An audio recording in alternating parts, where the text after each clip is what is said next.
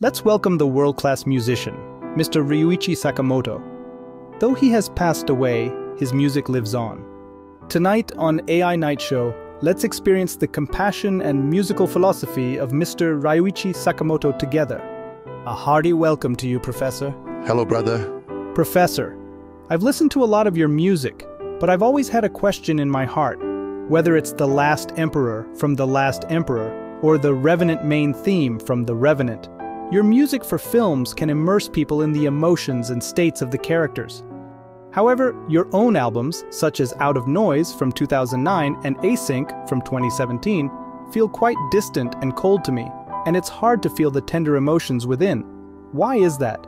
Film scores are, after all, in service to the film, aiming to quickly immerse the audience into the directors and the film's setting.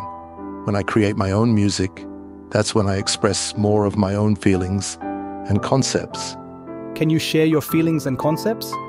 Honestly, I find some pieces hard to understand. For example, the track Disintegration from the album Async, it sounds like a piano with broken keys. Your feeling is correct. It's like the remains of a piano after being submerged in water. And the background of this piece is the Fukushima nuclear leak incident in Japan. The seawater strikes the piano, and to humans, they are out of tune, but essentially, they are just returning to their natural state. Now, I no longer wish to praise technology. The Fukushima nuclear incident has not been resolved, and we humans do not know how to keep things under control. All of humanity is so small and fragile before nature. The relationship between humans and nature, reflected in the Great East Japan earthquake, fully reflects my thoughts on nature and music. The two can be compared. Music is like a nuclear power plant. What interests me now is not human music, but the sounds in the entire natural world. Why do you care so much about the sounds of nature? I might be a bit pessimistic about humanity. Human existence is like cancer to nature. We are destroying many other species every day. Humans may be the only ones in history to damage the natural environment and kill other species without self-awareness. Our actions are very bad. Then what can we do? I strongly feel that I have a significant responsibility to reduce these problems. Even if I can't do much, it's better than doing nothing. Faced with these issues, each of us should do something. I have a family and children, and I'm really worried about the future of the children. How can music benefit children? I want to showcase the vastness of the world of music, with its multitude of differences. Music exists in every corner of the world, each with its own unique sound. Just as language varies across regions, so does music. For me, it's very important to understand that there are many differences in the world. We must enjoy these differences. Just like we had a great dinner yesterday, but I can't go there again tonight. I have to go somewhere different. It's the same with music.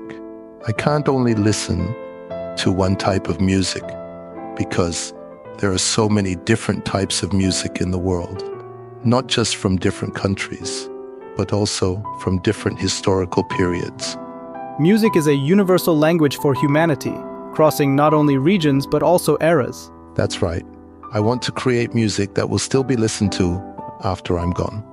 When our memories of certain things begin to fade, then those things are lost in the river of history. But if they are turned into songs, they can become a shared memory of a nation or generation, passing down continuously. Music has such power. What insights have your experiences with cancer brought you? People always think that life is a well that will never run dry, but everything is limited. How many enchanting childhood afternoons can you remember? Maybe only 4 or 5, or maybe even less. How many times will you see the full moon rise in your life? Maybe only 20 times, yet it seems infinite, but it's actually quite limited. Yes, it seems infinite, but it's actually quite limited. The time left in a person's life increases with each passing day. I strongly feel that one must not lie to oneself.